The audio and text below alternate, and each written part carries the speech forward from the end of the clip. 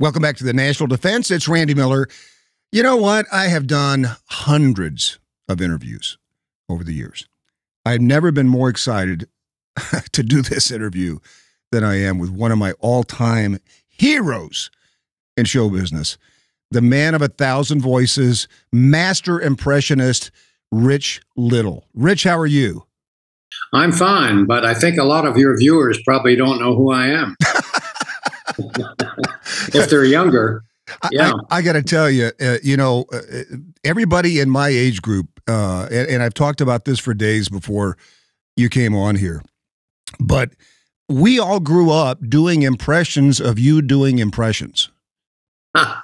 And I bet you I had every one of your comedy albums. You had, what, 9? Albums?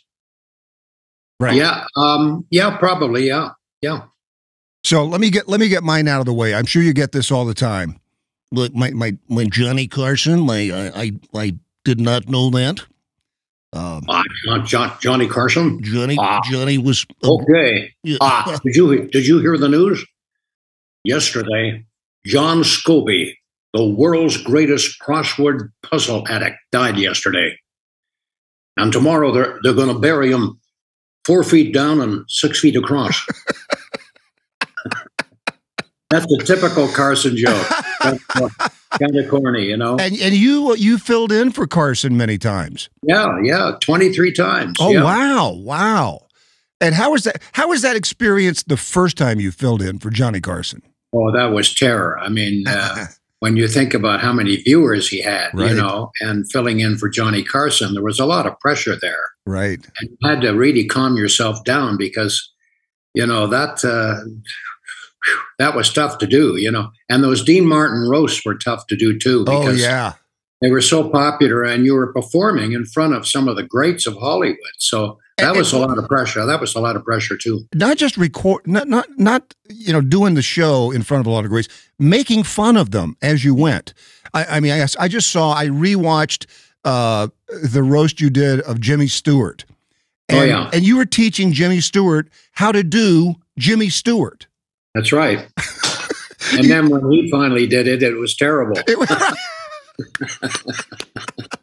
the worst Jimmy Stewart I've ever heard. And that's the first impression you ever did?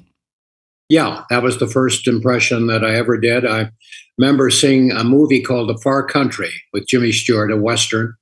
And I came home and I sat down at the dinner table and I asked my mom for a piece of apple pie. I want some pie. And then I found out that was the name of Jimmy's horse, was Pie. Oh, really? Yeah. Yeah, he wrote him in all his Western movies. We're talking to the legendary Rich Little here on the National Defense.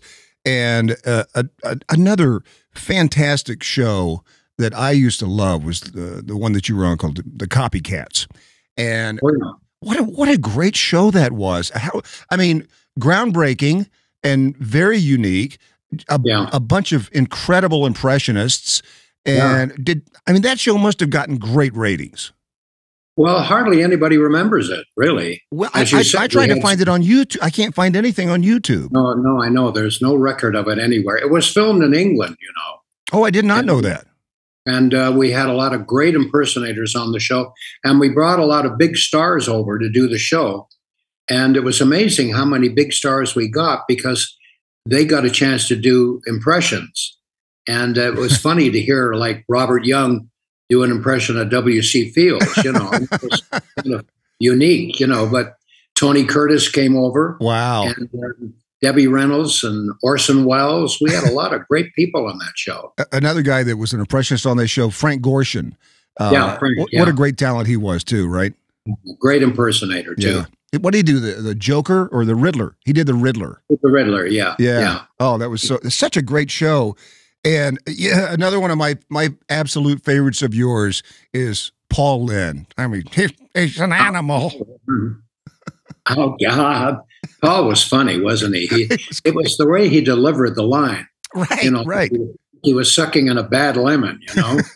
And some of the answers he gave were hysterical, you know. Well, when a man gives a great performance, it's customary to say, bravo, bravo. What do you say when a woman gives a great performance? Mind if I smoke?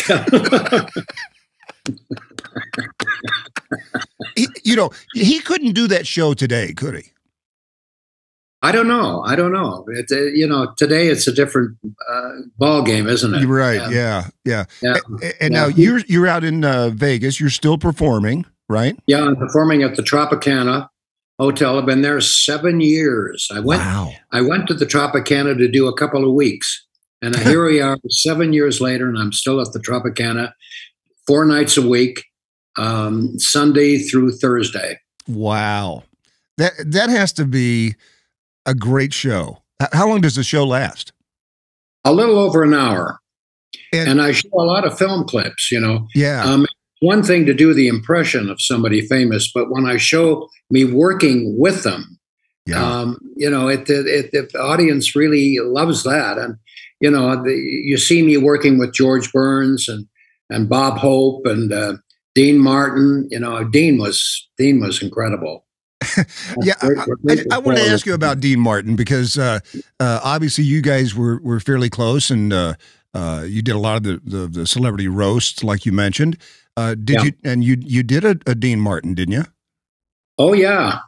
Yeah. Dean Martin. Did you hear there was a loud scream in the operating room this morning, and the doctor was heard to say, Nurse, are you an idiot? I told you to take off his spectacles. We are talking to Rich Little here on the National Defense. Oh, what? Okay, so born in Canada, Ottawa, right? Yeah, I think I read where your big break in America came on the Judy Garland show. that's right. That's right. How did that happen? 1964. Yeah. How And did Mel that happen? Torme, the singer, and a couple of Canadian writers who had written me my club act, they were instrumental in getting me on the Judy Garland show. Oh man, I mean, It started my career in the U.S. The Judy what Garland a first show to do. Yeah, yeah. And I understand. So you auditioned for her and Mel Torme, and you just broke her up. Well, the thing is, Mel Torme and I did a variety show in Toronto, and he told me he was going to be doing special material for the Judy Garland show. And he said, I want to put you on the show, or see if I can get you on the show. So I put a lot of my impressions on a tape, and then he took it over to Judy Garland's place and played her the tape, and hoping to get me on the show. But Judy didn't want to hear the tape. She said, now, what do you hear this? She said to Mel, I don't like impersonators. They make me fart. They make me fart? That's what she said to Mel. Isn't that amazing? That little girl from Kansas said that. Right. When he said, well, just listen to a few of his impressions. And she reluctantly did. And when I did my impression of James Mason, who made a movie with her, Star is Born, Right. that was the clincher to get me on the Judy Garland show. James Mason. That is great. Well, I saw you do a Joe Biden the other day. Yeah, I'm doing Joe Biden. He's sort of Mr. Magoo, isn't he? Yeah, right, exactly. Yeah, I'm having a lot of fun with Joe Biden. I don't think the liberals are too happy about that, but I go after all presidents. Yes, absolutely. I mean, you did them all. I went after Reagan and Jimmy Carter. You actually George look a little Bush. bit like Ronald Reagan now. Has anybody told you that?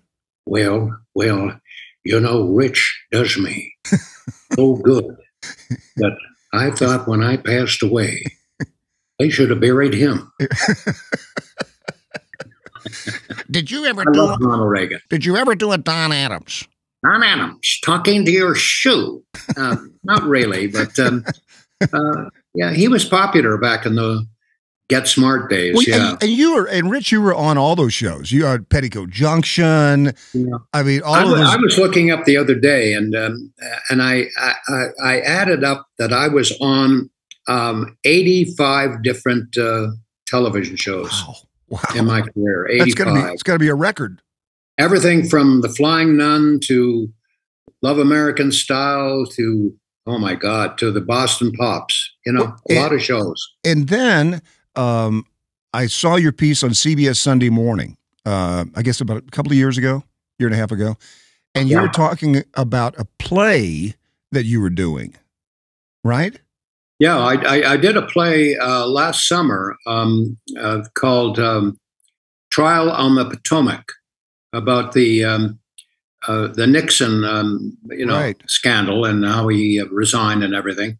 And it's a very interesting play. It's not a comedy; it was a drama, and I did it in New York during the pandemic, and it didn't do that well because nobody was going out. Nobody's going out to theater, sure. Pretty good show, Yeah. but COVID killed it really. Wow. And that was something that you wrote? No, I didn't write it. No. But now If you always wrote your own material, right? Well, yeah. In my act, I write all my own material. Yeah, but that was written by Jeff Shepard, who worked with Nixon way back in the early days. What was it like working with Don Rickles? Don Rickles, to me, was the funniest man that ever lived. Yeah. Once you accept the fact that he's just putting you on and having fun, Right. if you're sensitive, you didn't like him, Right. and a lot of people didn't like him. Because right. They didn't understand him. Yeah.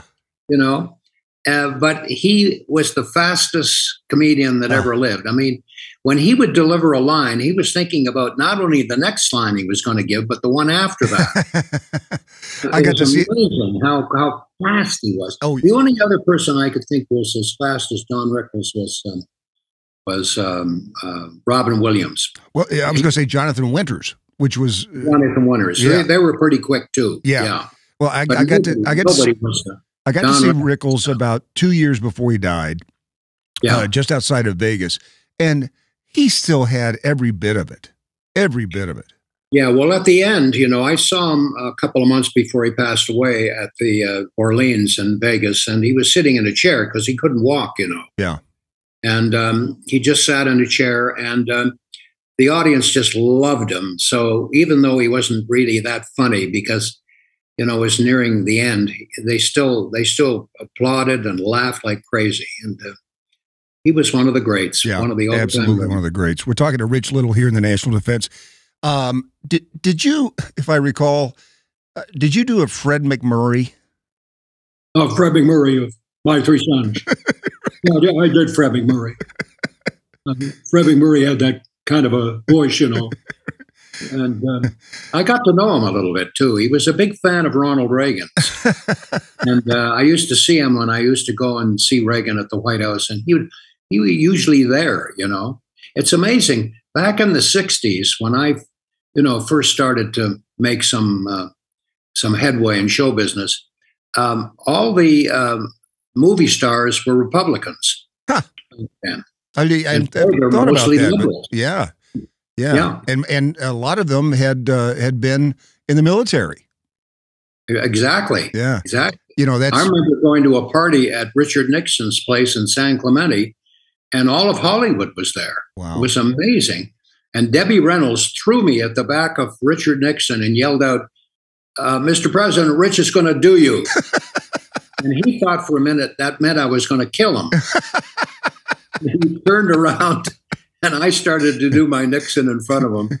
And as I'm doing my Nixon in front of Richard Nixon, he turned to his wife, Pat, and said, "Why is this young man speaking in this strange voice?"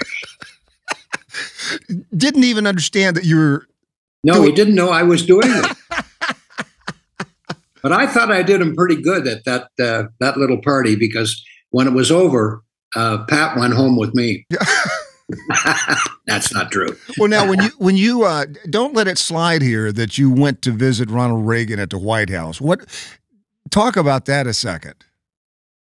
Well, I was very privileged to get to know him, and I even had tea with he and Nancy up in his private quarters at the White House. Wow! And I was honored to be up there. Yeah. And they were always very, very nice to me.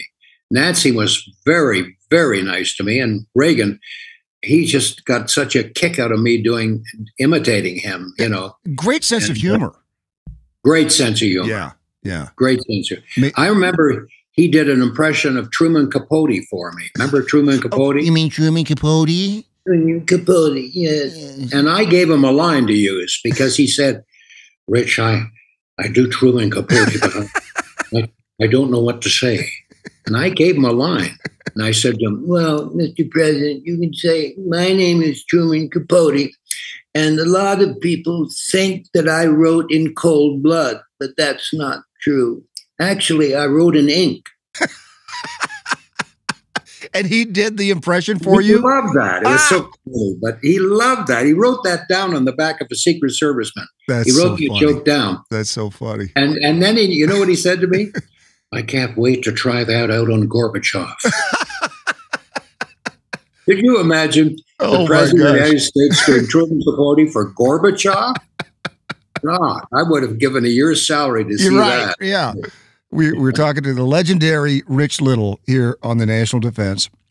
And Rich, as I explained, most of our audience is active duty military veterans and their families. And you said you've done a USO tour. Well, I've done a few things for the troops, in my past. I can't really remember what, but and then all the merchandise that I sell after my show, not lately because of COVID, but in the past, I used to sell all my tapes and my drawings and everything, and then all the money went to the troops. Oh, that's fantastic! And Gary Sinise Foundation. The Gary Sinise Foundation, absolutely. That's the best place to send your money. Really. Absolutely, we've had Gary on the show many times. He's a great American, he's a great guy, and a great American, and does a lot for our troops. It would be tough to do a Gary Sinise. It'd be tough to do a Gary Sinise. No, I can't do it, Gary. What about what would Bob Hope think about you selling merchandise for the troops? Bob Hope, well, Rich, that's great. You're selling all this junk to the troops. And too bad you're not making any money. Anyway, gang, I got to tell you, yeah, sure, okay. Man, this is such a blast. We do a regular segment on the show, Rich, called Got Your Six. It's 6 rapid-fire questions, but I'm going to ask them to all different people. Oh, boy. What do you got in the cup there, Rich? Just coffee. What is it? Coffee, a mocha. Ah. Yeah. All right. Latte, really. To Johnny Carson, what was your favorite thing about Ed McMahon? But he didn't take over from Johnny Carson. To Joe Biden, what is your favorite room in the White House? The basement. To Howard Cosell, what are your thoughts about Muhammad Ali? Muhammad Ali was one of the all-time greats. My thoughts about Muhammad Ali, I can't remember who he is. To Paul Lynde, what are your thoughts on TV these days, Paul?